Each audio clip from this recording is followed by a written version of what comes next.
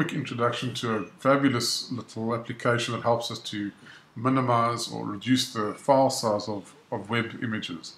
So it's called Imageoptim. Head to imageoptim.com to download the file.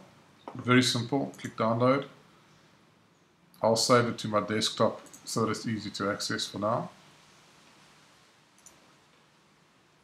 Once it is fully downloaded, all we're going to do is double click that file, and it has now created, as you can see, an icon. Double click the icon. It asks whether you want to open it, seeing we've downloaded from the internet. In this case, I'd say always click open for this product. Right, here we have a little window into which we can now drag and drop any images that we want to resize. So firstly, let's check on the file size of that image. Click on Get Information there, and you can see the file size is 659 kilobytes. So let's just close that, and we drag the image into Optim. There we go. It's resized, or it's reduced the size by 14.1% down to 565 kilobytes.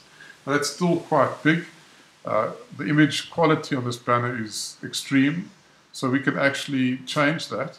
And under Preferences, Imageoptim, obviously just click on the image, on the little block, click on Imageoptim here, Preferences, and go to Quality.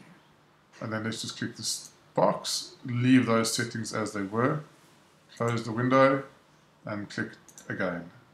Now you can see it's dramatically reduced it down to 127 kilobytes, down from over 600 kilobytes to start with, 80% reduction.